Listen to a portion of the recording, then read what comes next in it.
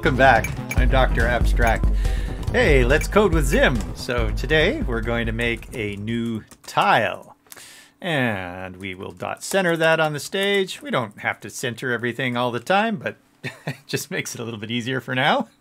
All right, there's a tile. And if we set that to dot drag like so, then we can pick up the parts and drag them. Oh, but you can't quite tell if they're coming up on top. Let's tile a new rectangle.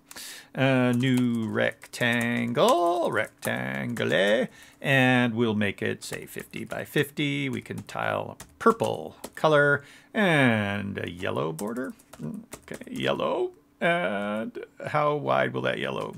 5. Okay, so a yellow 5 border. Not only that, though, we end up tiling the rows and columns. So we could go 4 or 40 by 4. We're sort of wrapping here, aren't we? Hang on, let's try and bring that down out of space. What happened there? 4 by 4. And what else shall we do? 4 by 4. Oh, then the spacing. So 20, I guess. Yeah, that looks all right. And it'll all fit on one line. What do you know? Okay, so we save that up. So what we have is a 4 by 4 tile with spacing of 20 and 20. That might look better on dark. Let's try it on dark. So frame.color is equal to black, like that. These days, if you're coding in ZIM without the editor here, you would use the letter F for frame. And that also works, but I'll keep it the word frame. In the editor here, it's fine like that. All right, great.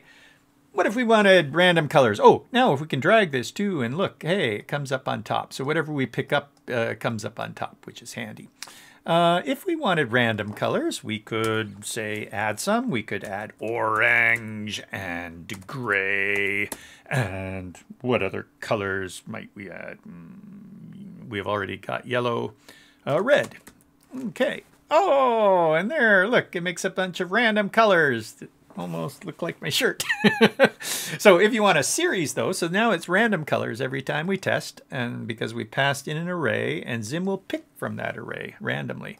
But if we want a series, then we can go series like this, and instead of square brackets, we put round brackets. So ZIM's got this thing called a series.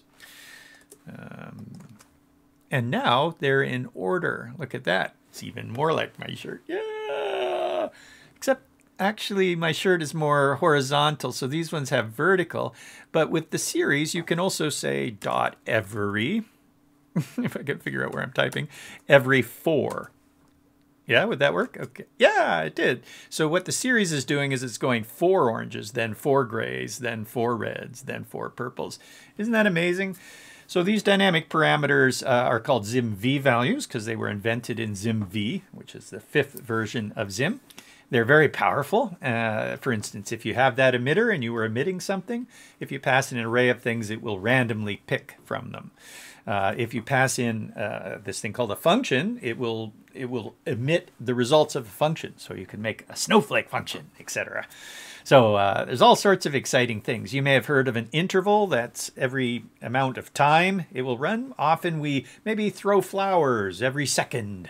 But if it's a game, you may not want them every second. So with the ZIMv values, you can pass in a min and a max range. And that way it changes time as it does the interval.